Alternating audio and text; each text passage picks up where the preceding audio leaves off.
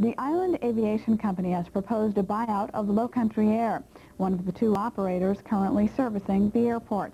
The company presented its case to the Council's Community Services Committee yesterday. Beaufort County has taken over operations at the airport and plans to build a new 16,000-square-foot terminal. Island Aviation has asked for a 30-year lease from the county.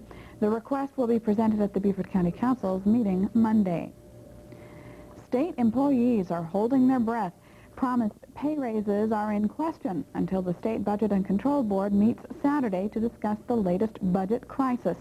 That's when the chairman of the board, Governor Carol Campbell, returns from the Republican National Convention in Houston. Some legislators are predicting an across-the-board spending cut of 4% for state agencies, as well as the depletion of reserve funds to balance a projected $200 million shortfall.